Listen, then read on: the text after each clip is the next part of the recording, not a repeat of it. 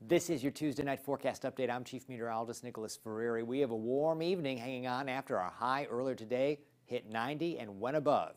Now we look ahead to what's to come tomorrow, and we see a cold front on the way. And that cold front brings us a chance at seeing some rain and thunderstorms, especially in the morning. Temperatures at our lowest point in the upper 60s, so not much of a chill in the morning. At 1 in the afternoon, we'll rise to a high of 80 in Fort Wayne. At that point, the cold front working its way east, some cooler air already in spots off to the northwest. We all get in on that as the afternoon goes on, and we're down to 75 by 5 in the evening. Temperatures keep falling overnight. We'll start off our Thursday morning in the mid-50s.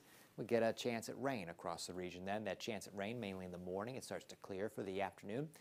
Thursday going to be a cool day for us. In fact, it's the coldest in the exclusive 10-day forecast here. Thursday's high only 68. Friday we're warmer with sunshine, 74. The weekend looks good. Saturday 76, Sunday 80.